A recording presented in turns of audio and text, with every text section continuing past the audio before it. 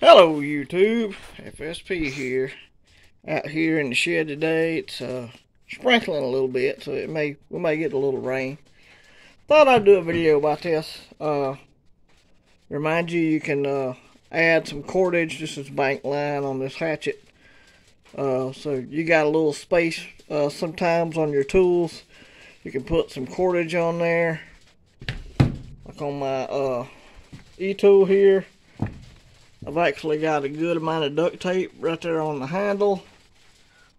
And then we've got more bank line right there. And I've got a lot of tape to it. This is a way, it makes your items a little bit heavier, but, if you're out in the woods or something with just one tool, you still have a little bit of cordage to go with you. Of course, you can do this on knife handles and all manner of stuff, but just a little reminder, you get your tools out.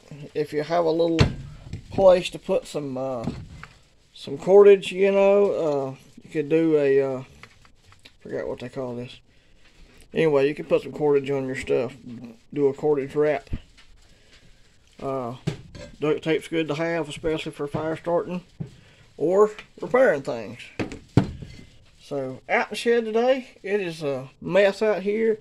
I've got this cache I just brought in, and so I'm going to go through it and make sure there's nothing in there that needs to be changed out, and go put it back. So, y'all have a good one. Stay safe, stay strapped, do the things. This is FSP. Y'all have a good one.